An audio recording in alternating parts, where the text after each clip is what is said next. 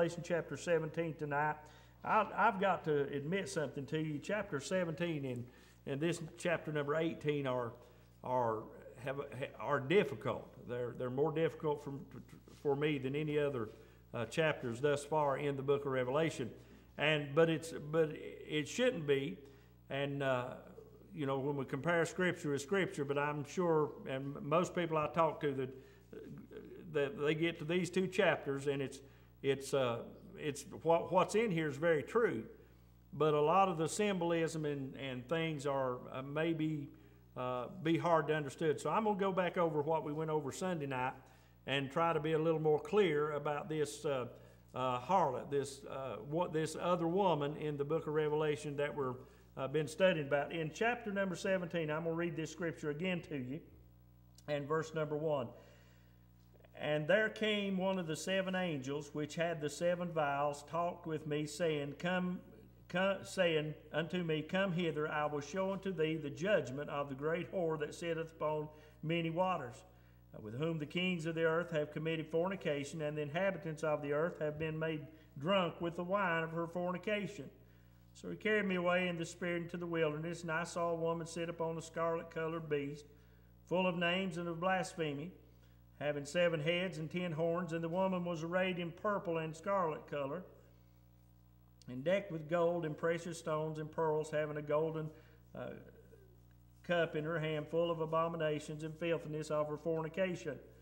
And upon her forehead was a name written, Mystery Babylon, the Great, the mother of harlots and abominations of the earth. And I saw the woman drunken with the blood of saints, and with the blood of the martyrs of Jesus. And when I saw her, I wondered with great admiration. And the angel said unto me, Wherefore didst thou marvel? I will tell thee the mystery of the woman and of the beast that carrieth her, which hath the 7 heads and 10 horns. Now, in this second woman is called the mother of harlots. And the first one is the one that was carried away into the wilderness, and that produced the man-child. That's the nation of Israel comes out of, or Jesus comes out of the nation of Israel. That's the man-child. And then here, out of religion and out of what has been going on since the Tower of Babel. Now, we read to you Sunday night, and we're not going to go back to Genesis again and read that. But in Genesis, it talks about the Tower of Babel. Now, this mother of harlots and harlotry stands for false worship and idolatry. Now, that'll help you to know that. What does that mean? It means false worship and idolatry. Now, that can mean anything. And we know that there are religions today that are false religions. Jehovah's Witness, they're a false religion. They are a deceptive group of people. And even though they're very fervent in their beliefs, they are a false worship. Mormonism is a false worship. Roman Catholicism is a false worship. And that seems to be like the golden calf that people ever want to talk about, is how that is not a religion that should be upheld and uplifted. But I have some common interest with some of the folks. I'm not against Catholic people as a whole, but their religious system is one of harlotry. It's a hard word for me to say, but it is a religion of that, because it always puts man over God. And like I said, when they put this last pope up into office, well, man, people all over seem like every head turned when they elected a new pope, and I'm thinking he's just a man, and he is not God. He is not he's not the kin to the Lord Jesus Christ. Matter of fact, he's lost and needs to be saved by God's grace, or he never would take that office, thinking that he is equal with Christ, because there's nobody like Jesus. Amen. Nobody like unto him. So the false religion and false worship, that is what harlotry is. When people set up their own religions, when people give their hearts and their minds and their souls to idol worship, then that becomes harlotry. This is called whoredoms, adultery, and fornication. Now, Old Testament scripture to confirm this is in Jeremiah chapter number 3, verse number 6. The Lord said also unto me in the days of Josiah the king, hast thou seen that which backslidden Israel hath done? She is gone up upon every high mountain and under every green tree, and there hath played the harlot, the worshipped other gods, turned from God. And that was has been the history of Israel over these many years that she's been in existence. They have always had a cycle that they would worship the Lord, they would turn to idolatry, turn to harlotry. God would bring some judgment in their life, and they would turn back to the Lord. And in verse 89 of this same chapter in Jeremiah, and I saw when for all the causes whereby backslidden Israel committed adultery, I had put her away and given her a bill of divorce, yet her treacherous sister Judah feared not, but went and played the harlot also. And it came to pass through the lightness of her whoredom that she defiled the land and committed adultery with stones and with stocks. And that's idol worship. And that's what harlotry is in the Scripture. It is false worship of a God other than the true and the living God. Friend, you and I have to be careful in these days that we live in, that we not let anything come between us and our worship of God. And it doesn't have to be a rock sitting out in the yard. Where was I? I was somewhere, and I went into their house, and they had a little idol set up. Now, I cannot remember where it's, but they had a little idol set up. And they would pray to whatever those figurines were on that, and light candles and put them in there. And I'm thinking, this is not of God. This is not something that, Christian people should partake in. We worship the true God of heaven. Now, do I have to be at church to worship God? No, this is a building. This is a place of fellowship. This is a house of worship where God's people come together to worship together. But we ought to worship God every day. And there should be in our hearts, and it is in our hearts to worship, but it should be in our hearts that we worship the true and living God. Now, I've seen people that worship money, and that would come between them and God. They, if I don't make a lot of money, then I'm not going to be any good to my family. And I've watched people put money in between them and the Lord. Good people, saved people. I've watched them put sports between them and God. I've watched them put hunting and fishing between them and the Lord. And you all know how, I have nothing against any of that. But the God of heaven is the one that we worship, and He should have the preeminence in my life and in your life. He should be the one. Now, the last days that we're living in, we are seeing a gradual, well, not a gradual, now it's been more progressive here in the last few years, of people that don't want anything to do with the God of heaven. We have people that seemingly they worship politics, and they want to have a high place in society or a high place in government. And we see people like that all the time, that they live their lives for something other than God. And Christian people, if you're not careful, will get caught up in those things. And we'll everything, the devil will lull us think everything's going all right. But then we'll see, look, I put this before the Lord. It happens, friend. It happens to me. And if I'm not careful, those things will come between us and the Lord. And that causes us to commit spiritual harlotry when we put those things before God. But this is something that's been going on in religion and since the time of Nimrod in the building of the Tower of Babel. Now, when they built that Tower of Babel, I forget how many stories that thing was. It's like 20 stories high. And, building that to heaven, up to God's level is what they were trying to do. And Nimrod put a statue of his wife on the top of that Tower of Babel. Why? So that people would worship that statue. Now, friend, that has been back in the book of Genesis. But that has been alive, even though that Babylon was destroyed, that spirit has been alive until today. So you got to understand, as time has gone by, but that spirit of Babylon has always been in existence. If anyone or any person puts other than worshiping the Lord God in front of, if they put anything in front of worshiping the Lord God, that is spiritual adultery. That is idol worship. In Mark chapter 12, verse number 29. Let me find that right quickly. Mark chapter 12 and verse 29, the Bible tells us this. And Jesus answered him, the first of all the commandments is, Hear, O Israel, the Lord our God is one Lord. Amen.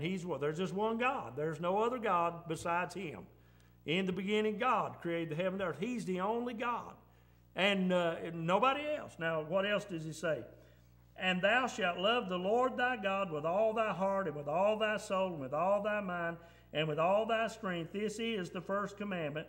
And the second is like, namely this, thou shalt love thy neighbor as thyself. There is none other commandment greater than these. Now, friend, to love the Lord your God with all your heart, with all your soul, that is the first commandment. And friend, that is the greatest commandment. And concerning all of this, when someone does anything but that, they've committed spiritual adultery. And they have fallen after that harlot of being something, trying to put something before the Lord. And it never works. It never has worked, and it never will. So the mother of harlots is the mother of every false religion since the founding of Babylon in the book of Genesis. Now, as Nimrod, he's the one that started all this. Go back and read Genesis where it talks about the Tower of Babel. He was the one that started all of this. You know what his name means? It means religious panther. That's what his name, a religious panther. And he being that, he wanted people to worship him and his idols. He cared nothing about God. And so God stopped it then, friend. And this society that's being raised up today, this religious organizations that are being raised up today that have their eyes set on other than God, guess what? The Lord's going to stop that too. And he's going to stop that in time. Now, we read here about the wine of her fornication. We read that. Now, the wine of her fornication is the carnal worship of false gods that people begin to worship. I've had missionaries tell me that they went into places, and in those villages where nobody had been, somewhere in maybe the Amazon or somewhere in Brazil or somewhere in Africa, and they would have something there though that they were worshiping. They would have some idol, or they would have some person, or they would have a sun god, or they would have the moon god, or they would have a tree that they worship, because it's in the heart of man to worship. Just like it's in your heart and in my heart to worship, but it's in our heart to worship the true and living God. But now think about those folks that don't know what I'm talking about tonight. Think about those people that don't know God. They're going to worship something. And even though they may not call it worship, it's whatever they do in life that, like the fellow I was telling you about it, I talked to. He knows better. He knows what's right. And seemingly to me, he thinks he has no hope. The devil has slipped him something that has caused him to be so blind. He thinks there's no hope for him. But oh, my friend, there's hope in the Lord Jesus Christ. He is the one that we need to point people to when we talk to them about religion. We need to just point them to Jesus. And listen, there's a lot of good people. I'm not anti-religion whatsoever. And I'm not, I'm anti the devil. I'll just tell you, I'm anti the devil's works. But I'm not anti-people, or neither am I anti-religion, so to speak. But I'm anti the devil. And if religion falls under that, then I'm anti that religion. So as we see the spirit of Babel, what it symbolizes is a political, religious system. And it'll be here, that political religious system will be here till the Lord comes. Because it's always been, you'll find many times in politics, many times in governments, they set up a state religion. Or they want people to worship, but they want them to worship only one way. And so where is this all centered around? Verse number 8, we'll find that in just a minute. Verse number 8, the beast that thou sawest was and is not, and shall ascend out of the bottomless pit, and go into perdition.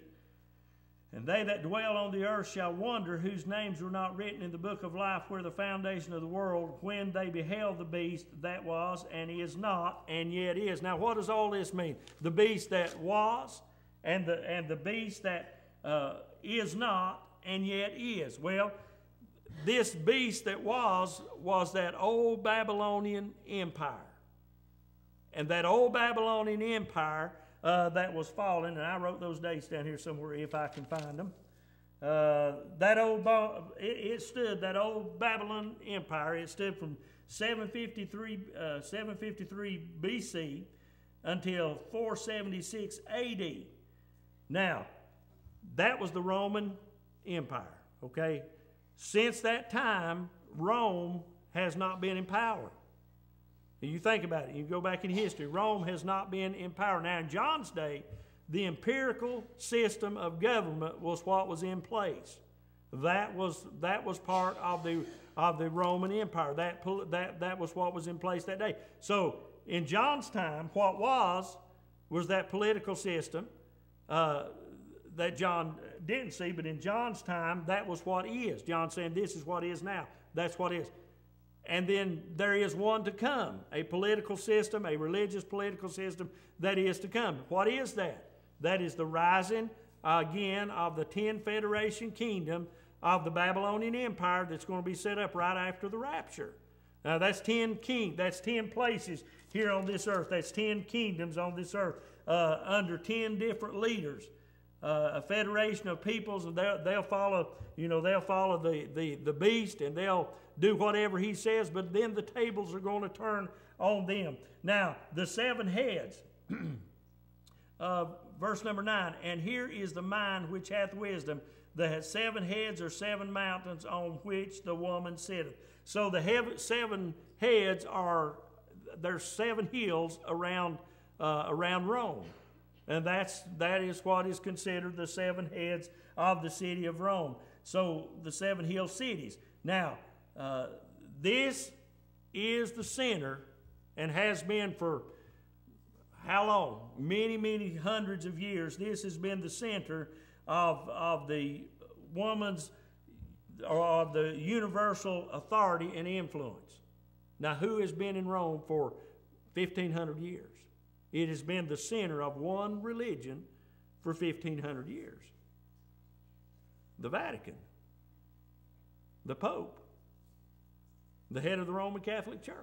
All of that has been in Rome for 1,500 plus years. So and it is flourished there, and it is branched out into every continent, every country. A lot of places around the world you'll go, you'll find them there. Now, is that a scary thought? To me, it is. Will I get lambasted for saying some of the things I'm saying about the Catholic Church? I probably will. But friend, it is at the point where I believe that they are, one of the centers of false religion in our society, in our world, is the Roman Catholic Church. Now, people don't know no better. You talk to people, and they are caught up in that are members of that church. You find out what they believe. When they believe as long as they get everything all right once a week, then they're fine. And there's a lot I can go into, but I'm not going to. It is something that people look at, that people see, and it's simple for them, and all they have to do is keep their sins confessed and give a lot of money, because that's the richest, the richest place on earth is there. And as long as they give their money, as long as they give their time, and they show up, occasionally, and they attend the Mass, then for them everything's fine, everything's well. But oh, my friend, how deceptive that is. Jesus lives in my heart, and Jesus lives. He is the one that saved me by His grace, and I'm not saved by sprinkling on of holy water. I was in a service one time that was, well, it wasn't Catholic, but it was, one of the offsprings of that. And I was in there and felt just had some beautiful music. That's what I went for, because somebody invited me. And I thought, well, I'll go. So I went and listened to the beautiful beautiful music. They was having some kind of cantata, and that was all right. But the other things they were doing, I'm thinking, my goodness, this is as far from God as you can get. And yet people just all over that thinking, how wonderful, what a wonderful thing it is. I'll tell you what's good. Jesus Christ and Him crucified. When God's people that are members of the body of Christ, born again believers, saved by God's grace, we worship the one God and the true God. And you'll not be, you as a believer won't be deceived. But when the day comes, and when the 7 kings that are, that we see here are different forms of government, there will be that one world religion. Now, will that be headed up by the Roman Catholic Church? Now, I can't answer that. I don't know. Is that going to be the center of it? I don't know, but I know that is one thing. I know that's one thing that has lasted, for 1,500 years. That's one thing that has happened, and it is in Rome, and that is where the 10 Federation Kingdom is going to be made up of European nations. So, the next thing, as we go along, let me read on down through here just a little bit. So he explains what these 7 kings are. Verse number 10, and there are 7 kings, 5 are fallen, and one is, and the other is not yet come. And when he cometh, he must continue for a short space. And the beast that was and is not, even he that is the 8th, and is the 7th, and goeth unto perdition. And the 10 horns which thou sawest are 10 kings, which have received no kingdoms as yet, but receive power as kings 1 hour with the beast. These have one mind, and shall give their power and strength unto the beast. These shall make a war with the Lamb, and the Lamb shall overcome them, for he is Lord of lords and King of kings, and they that are with him are called and chosen and faithful. Those that are with him are you and I. And that religious system, that political system, is going to make war with the Lamb of God. And when they make war with the Lamb of God, that's when all the destruction is going to come about. And that's when God is going to say, that's enough. And that's when He's going to say, I'll take care of all this mess, and God will clean it all up then. And He said to me, the waters which thou sawest, where the whore sitteth, are peoples and multitudes and nations and tongues. And the 10 horns which thou sawest upon the beast, these shall hate the whore, and shall make her desolate and naked, and shall eat her flesh, and burn her with fire. For God hath put in their hearts to fulfill His will, and to agree, and give their kingdoms unto the beast, until the words of God shall be fulfilled. And the woman which thou sawest is that great city which reigneth over the kings of the earth. Now, we'll get into this a little bit deeper the next time. But now, we must understand that the next thing that will happen is this political system will be set up, and that there will be a one world currency, there will be a one world religion, and everybody's going to be made to worship that one God. And they're going to be made to worship that one man, and they're going to, and if they don't, then it'll be the end for them. And I'm glad, even though I don't understand all of this, I try my best to understand it, but a lot of it I do not understand, but I'm learning all the time. There's one thing I know, that when this is going on, you and I are going to be, or will be with the Lord. And when we get down here where He comes back with 10,000 of His saints, pick out your horse, friends. You're going to be riding one. Amen. I don't like ride horses, preacher. Well, amen, we'll come back with 10,000s of His saints. And I know that has special meaning for Sister Thelma back there. But that's what the Bible says. But we'll continue on here the next time, and we'll get through these 2 chapters. And if I do nothing else, I'll cause you to study. Amen. I'll cause you to study. But study your history and study these things, and continue on in the Word of God, and we'll try our best to rightly divide the word of truth. Father, we thank You, Lord, tonight for Your goodness. Lord, for all Your blessings. Lord, I pray, God, You'd help us, Lord, that we would understand the Scriptures. And Lord, may You enlighten us to these things. God, that as we study these, and as we have studied them in the past, and God, seems like sometimes we do have difficulty, but God, I'm glad that You are the Spirit of light. And God, even though we may not understand all of this, Lord, in these few chapters, God, we know that whatever You do is going to be done right. And Lord, what man does here on this earth after the rapture is going to be a horrible thing. And what religion's going to do is just going to be religion. But God, I'm glad you're the same God yesterday, today, and forever. And God, you know exactly how it's going to happen.